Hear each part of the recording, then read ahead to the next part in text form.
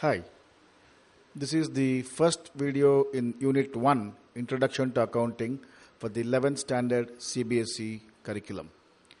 In this video, I am going to look at what are the topics that CBSE has suggested we discuss in this unit. And this will be followed by other videos which take up respective points in the topics and cover them in detail. From the CBSE syllabus, the Unit 1 is called Introduction to Accounting. CBSE recommends we take 10 periods for this, which means roughly 10 sessions of 45 minutes each. Okay. This accounts for about 5 marks in the total CBSE syllabus, the final question paper. In this, the first thing we do is to take and define what is accounting. So this is one of the common things that are asked, define accounting. What is meant by accounting? Then we go into objectives of accounting. Why do we need accounting function? What are the advantages and limitations of accounting? Accounting is not a panacea for everything. At the same time, it's essential for certain things. What are the advantages? What are the limitations? What are the types of accounting information? We're going to see things like profit and loss account, balance sheet. What do these things stand for? Why do people need it? Finally, this is also going to look into users of accounting information. These are also called stakeholders. Different people want different kind of information from the accounting information system. After all, accounting is an information system and different people have different needs. So this is what we're going to discuss in the first part of the unit.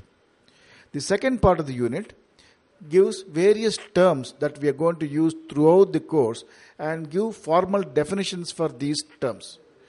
There are about 20 odd terms. And if you look up your course book, you will find formal definitions for all of these things. In case you have a unit test or any of those things that you're going to be tested immediately, you can look at the definitions in your textbook. What we are going to do is that we are not going to define all these terms as a part of this unit itself. As we move forward, as we require these terms, as we find a need for these terms, we will define these terms. And at the end of the unit, we will summarize all the definitions in one place, which you can also find in your course book.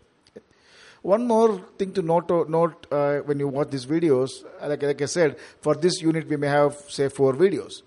I will not go exactly in the same sequence as what the syllabus has given. For example, syllabus has given objectives, advantages, limitations, etc.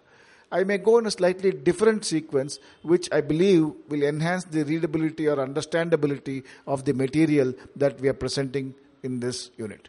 At the end of watching all the units for this, all the videos for this unit, and when you take the assessments at the end of each video and at the end of the unit, you should be in a position to clearly know, articulate, and express yourself on all the concepts that this unit deals with, so that eventually you are ready with the foundation to take on subsequent units.